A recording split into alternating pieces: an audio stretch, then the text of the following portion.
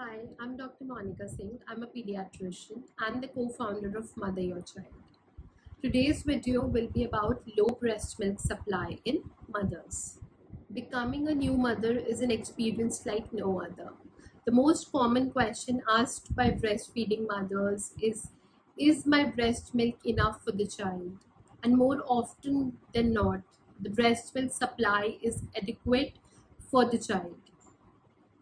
Now let's first understand what are some of the causes of low milk supply. Let's start from the beginning. If the mother has had a difficult delivery with excessive blood loss, there are chances that she might have low milk supply initially because of the dehydrated state that she is in. Mothers with history of PCOS, diabetes or hypothyroidism can also experience low milk supply. Other factors like premature delivery, hypertension in pregnancy, if the mother is obese, can also cause low milk supply. If the mother is not sleeping well, if the mother is not eating well, if the mother is stressed, these factors can also cause low milk supply. Now, how does breast milk supply work? Breast milk supply works by a simple principle of supply and demand. So whenever your baby feeds, or you express out milk, the breast tend to produce more milk. That's why if you're giving bottle feed or formula feed to the child, your body is not getting the message to produce more breast milk. Hence, breast milk supply falls after some time. The more effectively and the more frequently your baby breastfeeds, the more will be the breast milk supply.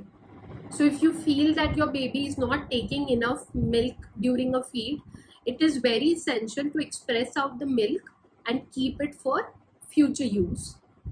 Now, how to increase your breast milk supply? The most effective way to increase the breast milk supply is to feed the infant frequently, at least 8 to 12 times in the initial few weeks. Secondly, don't delay breastfeeding. Initiate breastfeeding as soon as possible, because if you delay it, then it might also result in low milk supply. Make sure that the latch is proper. Be alert to feeding problems. Offer both the breasts during breastfeeding to the infant. It is okay if the infant nurses from one breast, but if it is a routine thing, the breast supply might decrease. Make sure to empty both the breasts once you've finished feeding the child. If the child is not taking the feed, express out the feed manually or through an electric pump and keep the feed for future use. Stay away from bottle feeds or formula feeds. If you're taking any medications, please consult your gynecologist or your pediatrician so that they can guide you accordingly. How to know that the baby is getting adequate breast milk? Firstly, the baby will start gaining weight. In the initial 7 to 10 days, the baby will lose weight but will regain its birth weight by 14 days. And the baby will gain around 20 to 30 grams per day.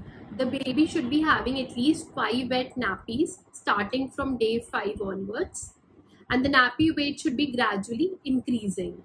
Also, the urine should be pale in color. It should not be very dark.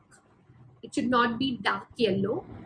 If the urine is dark, it indicates that the child might have dehydration and needs to be checked. You should not be worrying if your breasts feel softer and less fuller, because the body is gradually adjusting to the baby's need.